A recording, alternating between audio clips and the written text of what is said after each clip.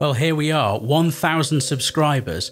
I've got to say, I didn't realise when I started this channel that it would even make it this far, and that's the truth. Just because I didn't realise, and I didn't think that there was that much interest in Photopea, because I thought it was quite a small bit of software, not many people would be interested.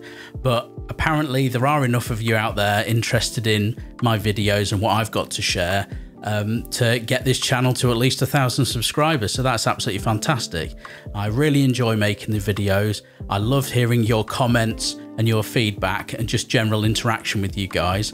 And now we've hit 1,000 subscribers, it means that I'll be able to engage the community features of YouTube, which is great because it means I'll be able to speak to you guys through the community tab and put voting polls and things like that up to try and find out in a controlled way what content you guys want, and you'll be able to vote on things and comment on things. So it's only going to get better from here.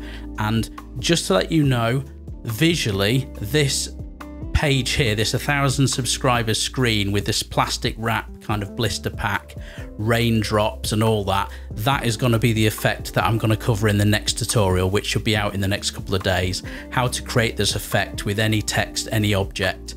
So if you like the look of this, keep your eyes peeled for the next couple of days, because I'll be dropping the video on exactly how I did this effect. But for now, I just want to say a huge thank you to everyone for supporting this channel and getting us to this incredible benchmark, basically. And this, you know, it's worth celebrating. So thank you very much, and I will see you in the next video.